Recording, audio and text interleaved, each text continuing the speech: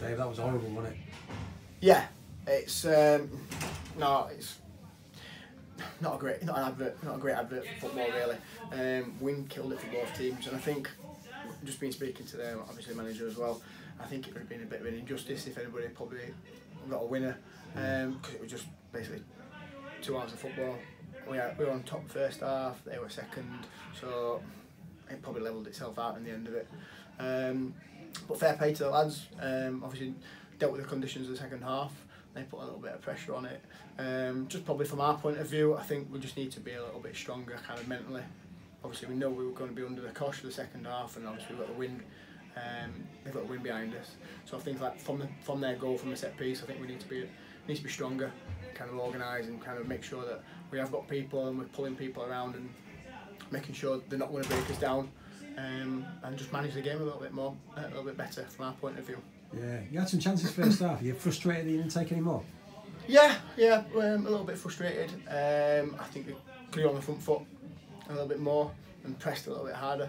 But coming in at 1-0, you've got something to hang on to. Yeah. And in second half still, I think there's odd times where we a good little bit of combination of play, and we've carved them up a little bit, and we've got opportunities.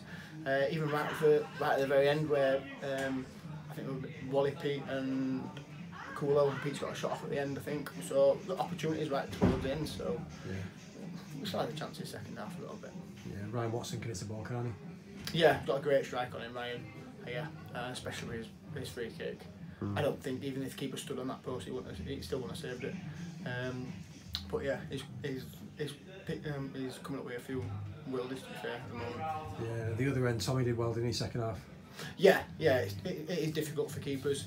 Obviously, wind behind you, swirling all over the place. So he's held some important balls into the box first, and it kind of takes the pressure off us a little bit. So yeah, he's done amazingly well. Yeah, interesting week I suppose this week, because Darren's back into you, so what's the sort of state of play now? As normal, we'll obviously train Tuesday, Thursday, ready for a Saturday's game. Obviously we'll do a little bit of research on Matlock, and kind of instill that into Tuesday, Thursday training.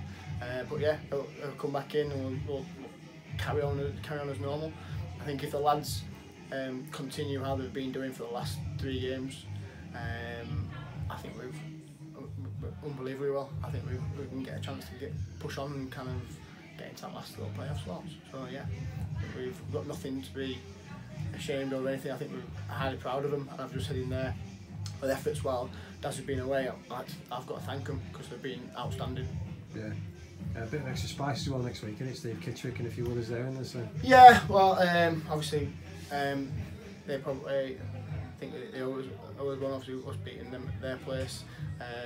Steve coming back as well, so it's going to be interesting. Yeah, it's going to be tasty. Have you enjoyed your cameo as manager?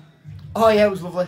Yeah, it was great. To be fair, I mean, I only had what 10-12 minutes, and the 10-12 minutes I felt sorry for the lads playing the full 90 because it was horrendous. It wasn't very good to be playing in, but it was nice. Blew a few cobwebs out of the way, so yeah, it was good. I enjoyed it. Good stuff. Cheers for that. Cheers, mate. Thank you. Take care.